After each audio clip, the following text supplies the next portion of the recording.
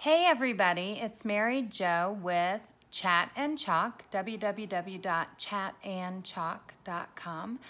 I'm here tonight. I want to show you the latest trend that's going on in some of the chalking world. If you follow Chalkology, you'll know that we have a lot of fun with our transfers and our chalk paste and all of that. Tonight I want to show you guys how to do a reverse canvas. I lost the word. A reverse canvas and how easy it can be. There's a few frustrating areas, but it's really quite simple and it's very easy to be able to personalize it yourself. So here we go, quick and easy. I'm gonna turn the camera onto the table so that you guys don't have to look at me. You can look at the table and see how everything's going. Okay, here we go. So tonight, and see, I'm hoping that this comes out the right way because I have words, but tonight I'm gonna do an Easter canvas. Get ready for April 1st, and let me just show you what I have done. So this is your wood frame. This canvas came attached like this, okay, around like that, just a basic white canvas. And what you do is, well, what I do is I take and I cut and score down that line. You do not have to take all these staples out unless you're like OCD and need to have those staples out, okay? Because that's still gonna be the back of your board. But when you take it off, look at this. You have a nice, pretty frame. And this frame is just very easy to access and to paint. So you just take this, and then what I do is I trim it right along this fold, right along there. And I just use a regular pair of scissors, or you can use a T-square and a flat edge, whatever you have there that you want to use. So you're gonna do that. I'm getting ready for a big MOPS class, so I have a lot of these canvases done, and this is what I'm gonna be able to show them. Happy hands. What I'm gonna be able to show them with our Chalkology chalk paste, so it's a lot of fun. Now you're gonna take this, if there's any you know, places that need to be sanded, go ahead, sand that up. You know, if that corner's a little too rough for you, sand it up. And then just get whatever paint it is you like to paint. I've painted this with just a blue paint, a wall paint that I had here, a duck egg blue. And I'm gonna show you a little trick. I'm gonna set this canvas to the side that I'm gonna do because I wanna add some of that dark and that teal blue in there. And so I take our Chalkology chalk paste, which I love, by the way, and I take a nice damp sponge, okay? And actually what I'm going to do is I'm gonna work with the lighter color one first because I want to add a little distressing on here. So I have my Chalkology chalk paste. I just put a little on my sponge and I just go ahead and kind of distress it a little with the chalk, and that's okay. Oh look, there's a little bit of yellow in there. That'll work. I'm kind of excited. I feel that coming on. And add your colors that you like just to distress this a little. You can also, if you'd like, you can also stain these. They're very pretty stained. If you have more of a wood grain house and such. And then I'm gonna take and go ahead and kind of get a little bit of that excess water out, get my darker color in there, and just again, lightly go over it and just add a little depth to it, just to add a little bit of different color. Just make it look a little less plain, right? We just wanna add a little bit of ourself to it. And I'm a very haphazard person. I love to be spontaneous and just do things off the cuff. So, there. So we just kind of distress this a little, added a little shape, a little different colors to it. Okay, and that's all done with just a piece of a wet sponge. And you can do that, you can, and then you're gonna set this to the side, of course, and let it dry. You can also chalk natural wood. So like if I had one of these boards that was brand new natural wood, and for example, I just wanted to chalk on it, I could just simply chalk these colors like I did here with the yellow, and then it would look like I had painted it, but it takes me half the time. So let me show you here real quick. So if I just want to chalk on this, I would simply take my chalk with its damp, and I would just simply go over it like that and thin it out, and it will dry just like that in that color. So this is the beauty of the chalk paste that is amazing to me.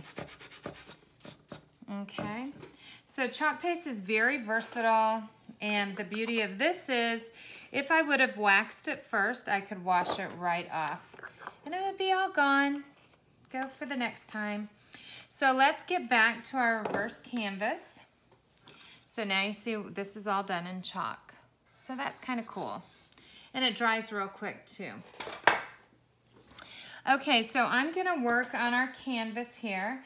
And you guys know that what I like to have available for me is number one, my transfers. I like a nice microfiber cloth or cloths, many. I like many of them. I get these at H2O at home. I love them. And then we're going to make sure that's dry because we're using that canvas. So I get a dry cloth and wipe that off. So we're going to do this Happy Easter canvas. I've already done the first part of what I wanted on this canvas. And then this was the transfer. And since it was really big, see how it was too big for my canvas? I cut it up, and that's okay. You can cut your transfers up and make them work for you. But what I want to do with this one, and these you just simply peel off like you would any of the other transfers. Make sure they don't stick together. And what I want to do with this one is I'm going to do a shadow effect on it. And I'm going to get this going really quick here so that we can get this done. So to do a shadow effect, you simply line up where it was, right? Just like that. And don't push it down, just keep it up. And then we're going to simply, and the other thing that you can do is tape the corners of your, let me get my tape. Tape the corners of your canvas down at the top, just while you're placing, or just, you know, just one little, just while you're playing with that transfer here. It'll just help you a little bit of time. So we take that, and then since I want to do a little shadow with the dark blue, so see how it's where I had it before, and then I'm just going to simply move it over a tad bit, and this time it's going to be to the left. And what I'm going to do is I'm going to take that same dark Tahitian teal color, or no, this is Nantucket. And I'm actually going to place it over it, and we're going to have a shadowing effect. And then I can do my pastels around it, and my Happy Easter will be all pretty. So let me show you how this works. So we just take this, and we go ahead and we just chalk like we would normally, right over the top. And we work quickly because we don't want any of that to, I didn't stir this ahead of time. I should have. Oops, didn't happen. I thought I did, but I didn't. So we have a few little marbling going on in there, and that's okay. And my light is also gonna dry this a little faster.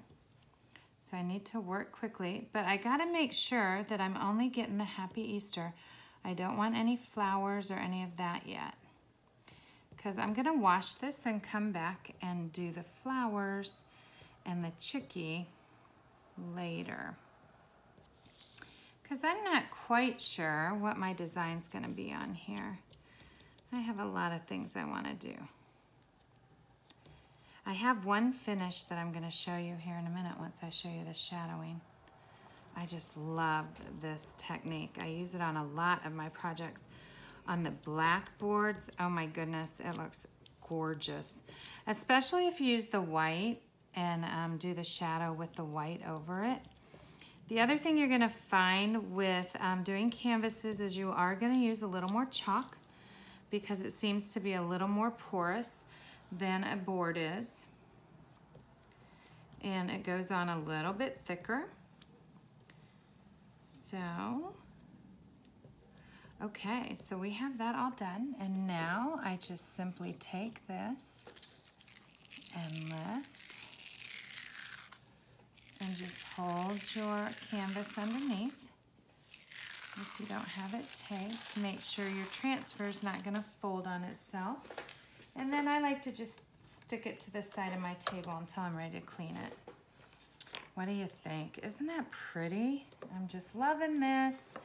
So here is what it would look like once I get the frame done. Now this frame, what I'm gonna do with it, now obviously I'm gonna put flowers and stuff, but look at how pretty that all blends because I just have that little touch of that Nantucket blue in there in the frame and it pulls it together. And it is a little wide, but that's okay. I think I want the happy and the Easter to show more. So I have this and I'm gonna do some other designs up here. But what I wanna tell you about this frame, the next thing that you're gonna wanna do is you're gonna wanna take some Minwax, just the natural wax, and you're gonna wax on and then wax off. So you're just gonna take an old sock, wax it on, just to seal that paint once it's all the way dry, and wax it off. And then that is good to go because it's kind of a chalk paint. Now I'm gonna set aside my Happy Easter. And if you come to my Facebook page, it's called VIP Chat and Chalk. You'll be able to see these projects finished. Or if you just message me, I can send you the link. But look at that. This is the one that I'm gonna finish tonight. So what you would do with this then is you would simply take this and turn it over wherever you have it positioned. And you're gonna take a staple gun, and mine's out in the garage, I forgot to bring it up. But you're gonna staple, let me see if I can get this so you can see. You're gonna staple across the top here on this wood. Bam, bam, bam, bam. And then as you go, you're gonna make sure that you're pulling it at the bottom so it's nice and taut all the way down. Okay, so what I would suggest you do is you do like bam, bam, bam, one side, and then come down here and maybe, you know, pull it taut and get one corner, then pull it taut and get another corner. And then when you're done, you trim off the excess edges and you'd have, and again, it would be nice and taut because it will be pulled, but then you would have your reverse canvas. And that is a reverse canvas in a nutshell. Now, obviously this frame still needs to be waxed, so it's a little more buffed and polished. And then you can hang your hanger on the back. So what do you guys think? Is that like the most easiest fun craft ever? And it's kind of a little different and you can customize your frame. So that's always nice. Remember you can paint your canvas with the chalk paste with a brush and some water and make it a watercolor look in the background. That's always fun. That's a whole different lesson. Okay, guys, you guys have a great night. And remember to visit me at www.chat, C-H-A-T-A-N-D-C-H-A-L-K, Chat and Chalk. And I'd love to hear from you. Leave me a message if you'd like to join our Facebook page. It's a VIP page. I do a lot of lives on there, a lot of fun things. And if you have any ideas or if you want to join my team for $99, jump in, man. It is like so much fun. You get a whole bunch of products and you get great training and you get videos and you get, you know, cash. That's always nice. So anyways, guys, thanks. And you guys have a nice evening.